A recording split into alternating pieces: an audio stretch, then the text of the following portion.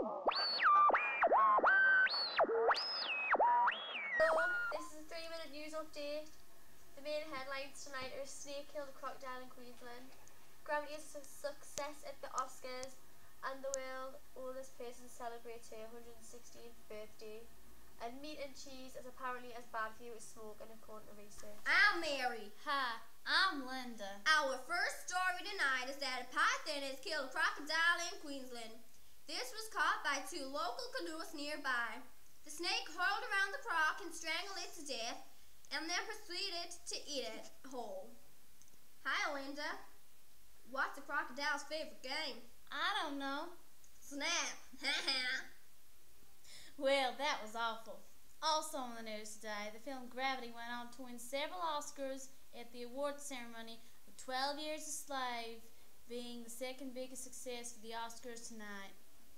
The world's oldest person celebrates her 160th birthday today and reveals her secret to a long life, which is eat, sleep. Well, that's fairly obvious. Also in the news today is that apparently, according to researchers, that ham and cheese is bad for you as smoking. Scientists say the protein in food from animals isn't healthy and not physically good for you. However, people question the results from the study and think about how valid these results actually are, other researchers claim apparently. Well, that was a stupid study. And now we go on to our weather correspondent. There we go. Hello. If we look at the weather today this afternoon, it will be sunny with little cloud, and tonight will be colder and the temperature is going to drop below -3 in most parts of the UK. What did the lightning bolt say at the other lightning bolt? You're shocking. We now go to our reporter outside who has some information about the traffic build-up on the M1. Thanks, I'm here at the M1, just outside of London. It's a bus!